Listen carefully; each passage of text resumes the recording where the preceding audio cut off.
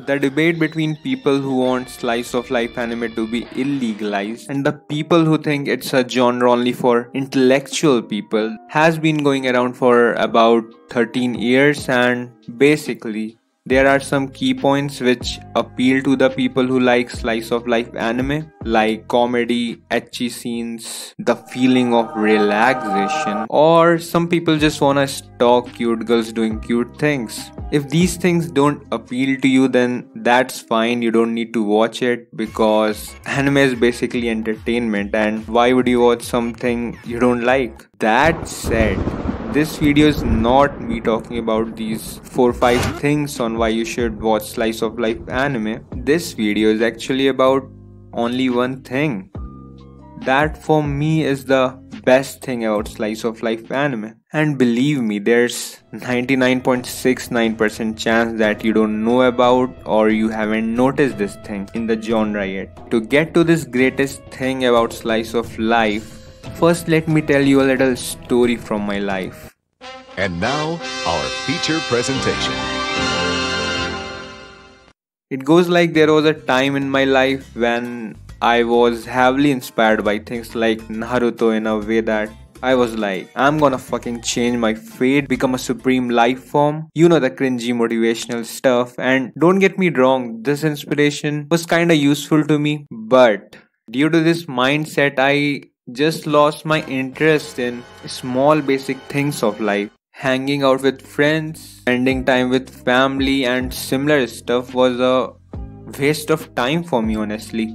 Basically, I just wanted to achieve something big in future. So I stopped living in present. But then I discovered this genre called slice of life.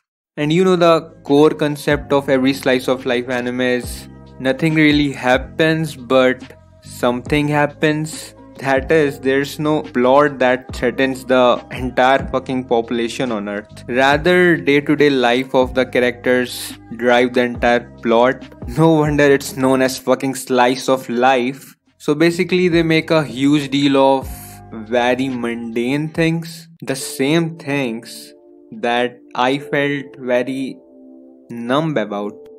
After some time, this genre made me realize that, oh wait a minute, these daily activities is what makes us human. And I started appreciating my normal life, and guaranteed most of the slice of life authors may not aim for this deep subtle philosophical message, but regardless of that, it inspires me to just fucking experience my life as it is, good and bad.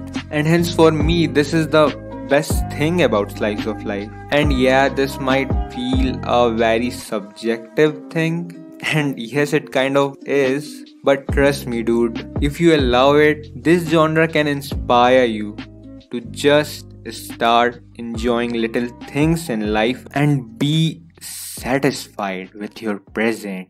Thank you very much for watching, folks, and I hope this video didn't come out too preachy and it was somewhat enjoyable. So if you did like it, please like, share and especially subscribe. Also, I would really enjoy seeing what you guys think, so comment your thoughts in the comment section. And yeah, that's it.